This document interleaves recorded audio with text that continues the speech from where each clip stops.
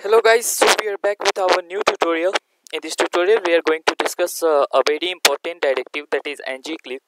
One thing you all will have to remember in AngularJS is that whatever you define using ng, like ng-app, ng-controller, anything using ng if you are defining, that is called AngularJS directive.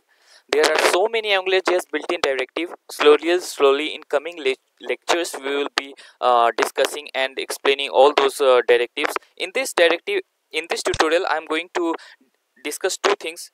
The first one is ng-click directive, and the second one will be calling functions with ng-click. So how we do that? For that, first of all, paste the Google API here, whatever URL is there for angular.min.js. Then define a parent directive, that is ng-app equals to my app. Now our parent directive is ready. Let us remove this. Let us create one div in which we will define our controller, and how we define controller is ng-controller equals to my controller. See, whatever I am creating with ng-app or ng-controller, these are AngularJS built-in directives. Now for writing anything inside a div, and it should be working according to our expectation, for that you will have to write a script. So for that, create a script tag and one reference variable for the parent directive, that is angular dot module my app, and opening and closing big braces. These are for passing dependencies, but since we are not going that much deeper, we are simply learning by picking a few components from AngularJS, so we will not pass that. When we will be in a good situation to learn a complete application, a small application, then I will show you where and how dependencies are passed into this big braces. So now let us create a controller's body. So for that we will write app.controller. We will pass the controller name and comma function, and we will be defining only $scope variable, so I'm passing $scope. So what is the way of creating a function? So for creating a function, you will have to do nothing. You will have to do $scope dot the name of the function you want to give. So I'm giving this name as first function, and then you will have to write equals to, you will have to create one function keyword, and then you will have to open and close this. Now our function is ready. Now after creating function, we will have to call this function from controller onto UI. So for that, AngularJS provides a very important directive, that is ng-click.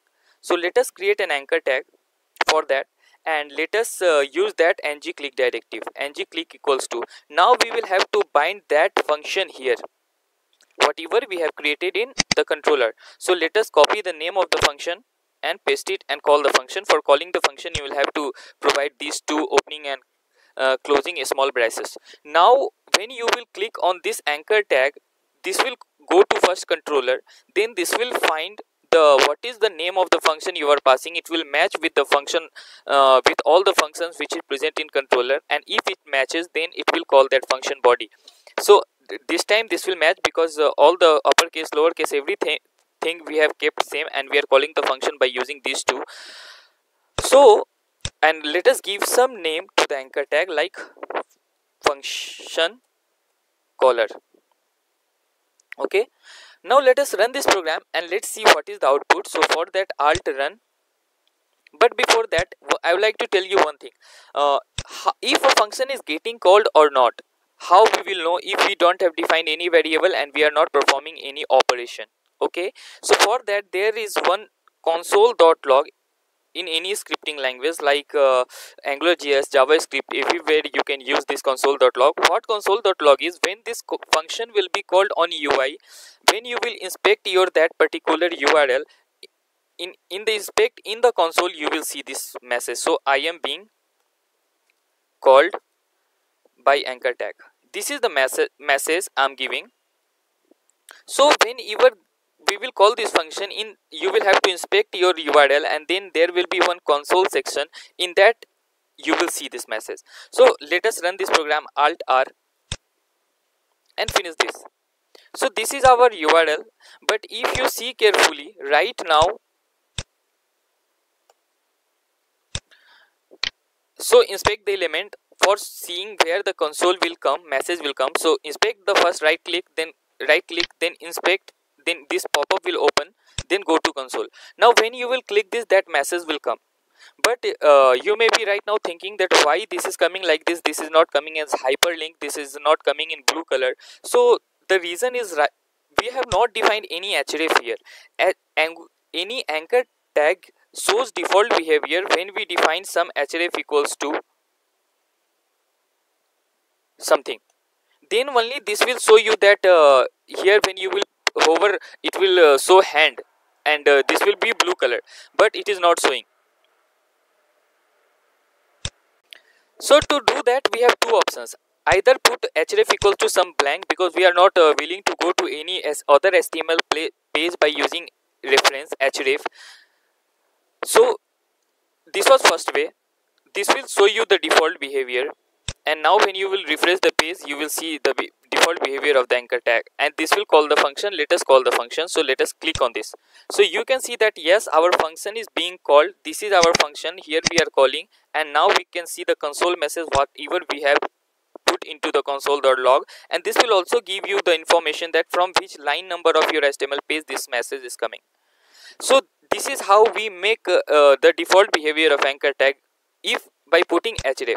The second way is you can also use css for that. So for that, let us create a class. How css is created for any particular tag is like, you will have to create a class, we will have to give some name. So let us give anchor behavior. This is our class name. Go to head tag, create one style tag into head tag. Always remember that style tag for writing is for writing css, and that style tag will always lie under head tag. So you can see that head tag is opening closing here, and style tag is within that. So now to give css, use dot and then the class name whatever you have given for any particular HTML tag.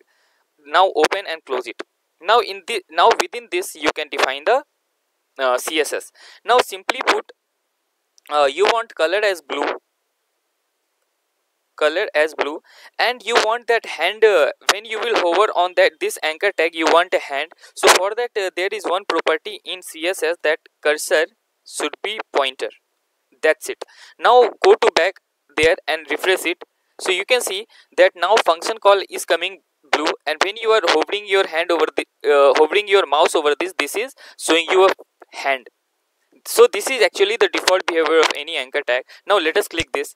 Now you can see still this function is getting called. The number of times we are clicking here, then that number of times is increasing, and this is showing you that message. It means for 5 number of times the console.log has been printed.